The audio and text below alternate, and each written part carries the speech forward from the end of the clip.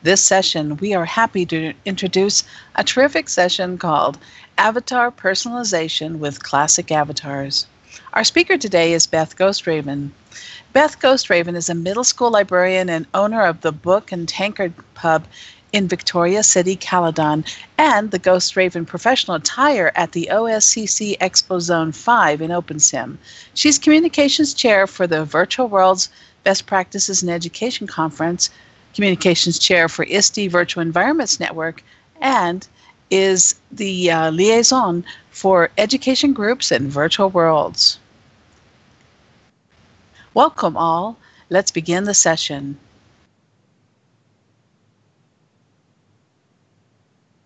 Hi, I'm Beth Ghostraven. I'm filling in at the last minute, and I hope there aren't any horrible mistakes in this presentation.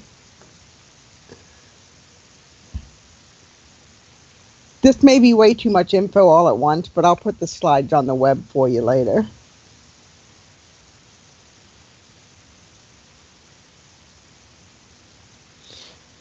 Part of the learning curve for teaching and learning in OpenSimulator and other virtual worlds is the need to personalize one's avatar. Teachers need their appearance to enhance and not detract from their instruction. Students need to feel immersed in order to learn effectively, and personalizing their avatars, in my opinion, contributes to this. This presentation will help you to explore some possibilities for making your avatar and clothing look like you want them to look.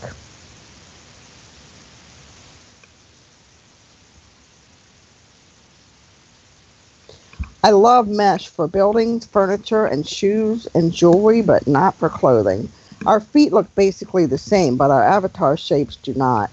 I don't have a standard avatar shape, and most mesh clothing does not fit me well. My body image struggles in real life, or physical life, have left me with a philosophy that all of our shapes have value, whether they are standard or not. Especially if you don't have a standard shape, classic clothing may work better for you, as it does for me.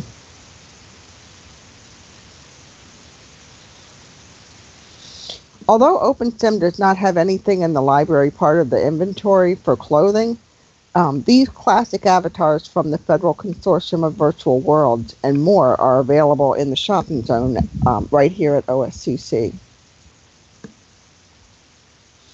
These are decent looking starting points, and you can mix and match pieces of all of these. I would encourage you to pick up everything there. The images in this are female, but there are, I think, an equal number of clothing and body types for male avatars too. There are also freebies all over the OpenSim grid, but finding them can be a little tricky and time consuming. I will have free clothing in my shop on Expo Zone 5 as soon as I can get it ready, and they'll be available all year. The shop is to the east of the landing point.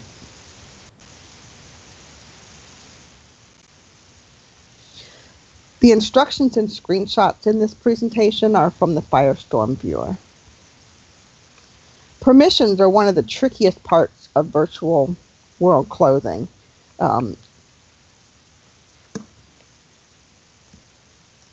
Yes, there are AOs in the shopping center, and that's one of the most crucial parts of appearance. That's something I need to add to this presentation.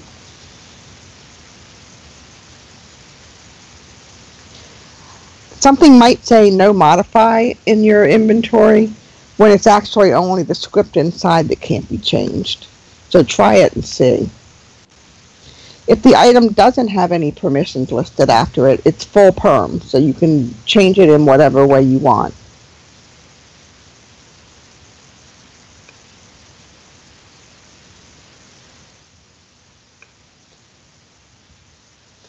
In this presentation, classic avatars and clothing are defined as any non-mesh avatars and clothing. Shapes and skins work together to make the basic avatar body.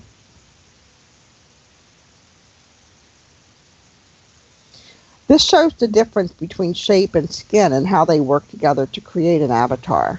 The Carla shape and skin are from the Linden Lab Library in Second Life. If you go to the VWBPE Conference or to my shop in Second Life, I have a whole panel that shows all of the different combinations.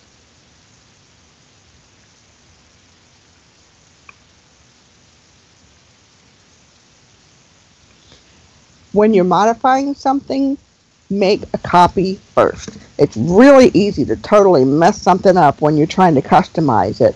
If the item is not copyable, check with the designer to see if they'll give you another copy of the item.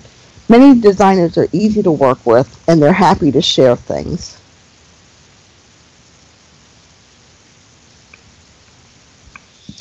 So this is how you edit a shape. You find your shape in the inventory that you're wearing. That'll be what's in boldface. And you either click the wrench icon and edit it, or you can right-click on the shape in inventory and click Edit.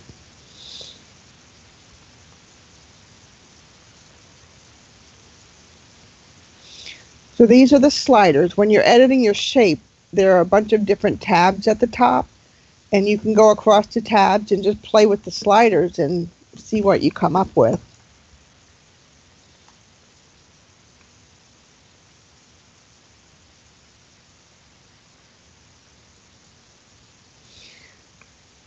So these are the eye tab. You can change how your eyes look on your avatar. This avatar doesn't look like my Second Life avatar, which is shown in the picture, but I tried to get it as similar as I could.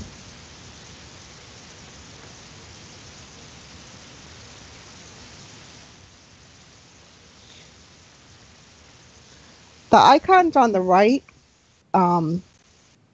except for the alpha layer, which is the crosshatch shirt, show system items in your inventory. If you show only clothing in your inventory, these will be the only things that show up.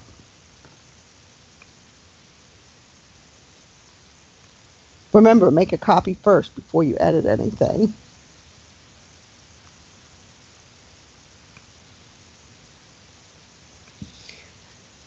So in this jacket, the upper fabric is a template created in Photoshop, which cannot be altered in virtual worlds. Because it's in grayscale, though, it can be recolored by clicking the color tint box, and that opens up the color picker. I use the hex codes a lot, so you can click on hex and get exactly the color you're looking for. Make sure that you click OK when you've got the color you want before you close the color picker box.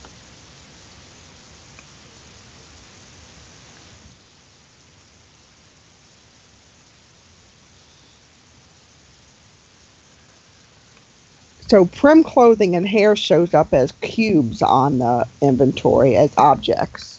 And except for the AO or animation overrider, you can wear or res the object and edit it.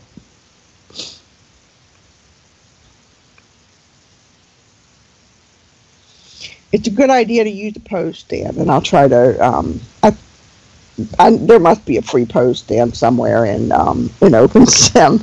I think I've got one I can put out.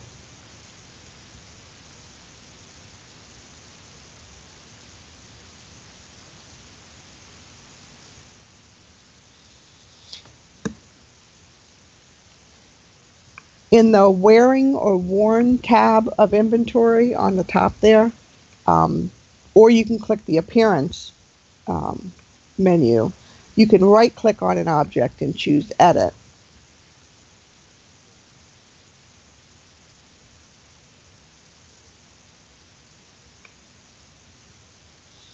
Even if the object can't be modified, if it is non-mesh, it can be moved. I usually have to lower my necklaces and shorten my skirts because my avatar is shorter than the usual in Second Life or in virtual worlds. Some items have resize scripts in them.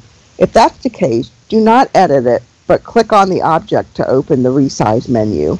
Be sure to make a copy before you make any changes if possible. Sometimes you can do both. You can resize it and you can edit it to get it in just the right place on you.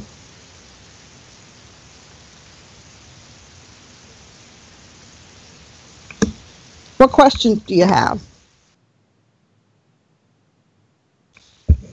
You can type questions in chat if you want.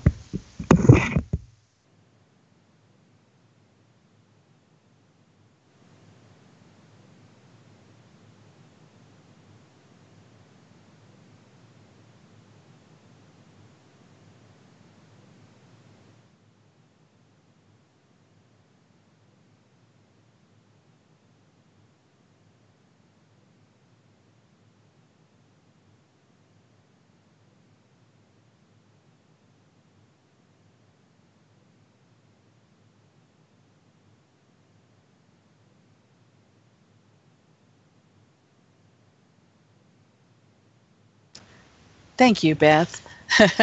We're getting some comments in. It looks like some comments on customization, needing a lady's maid to dress Edith. And Kayaker asks for a lady's maid also. Well, any questions from the audience?